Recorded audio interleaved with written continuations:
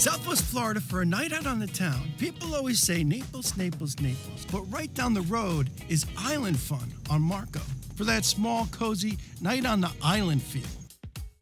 And a night out on the island? That's fun.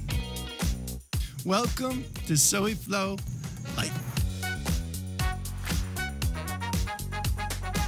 This is Natalie Kierstein. Natalie's a local on Marco, so she and her friends just know where to go. Well, step number one is knowing what's going on and where to go on the island.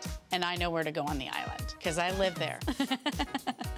Natalie says in Southwest Florida, nightlife on Marco is kind of under the radar. Only Marco Islanders really understand the nightlife situation. There's a warmth when you go out on your island and you go to your places. It's friendly, it's local, it's fun, it's familiar. So she and her friends took me out to some of their favorite spots to kind of feel the vibe. We started at the world-famous Snook Inn. The Snook is a special place. It's been there for years. There's a lot of different aspects. Boaters boating up, saw dolphins up on the upper deck. It's just a special place. You can go across the world and people have heard of the Snook Inn. It's the place to be on Marco Island. Then a little stop at Oyster Society, which sits at the Marco Walk Plaza. This plaza is always busy. Restaurants and bars surround a beautiful open courtyard sitting area. Very warm, friendly. Great place. Atmosphere just feels so chill. When you get there, you just want to stay there. The music was really good too. The saxophone player.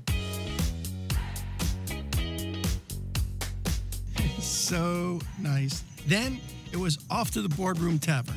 Boardroom Tavern. It's kind of tucked away. It's not a place you're going to know is there. It's something that's just kind of you have to find or someone you have to know. It does have that Key Westy feel.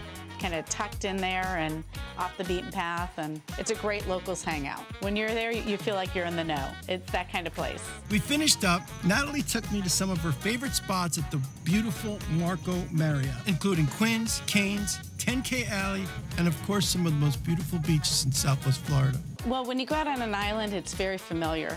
Smiling, friendly, familiar faces. You feel like you're at home. You're out, but you still feel like you're at home. And it's just very comfortable. It's friendly. That's the way to describe Marco Island. It's friendly. I can't go anywhere without running into someone I know on Marco Island. That's what it's like being on an island.